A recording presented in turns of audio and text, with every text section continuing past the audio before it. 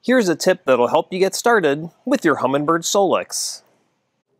One of the powerful things you can do with your SOLIX is go back in time and review your sonar history much farther back than what's displayed on the screen.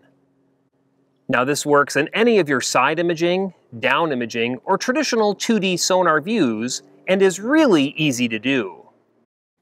Tap the joystick to activate the cursor, and then, using the joystick, move the cursor left and right to review your 2D sonar or down imaging history. Or, move the cursor from top to bottom to review your side imaging history.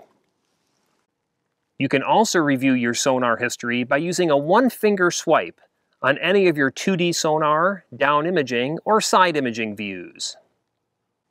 When you're ready to return the display to live action, tap the play button icon in the header bar, or press the X or exit key.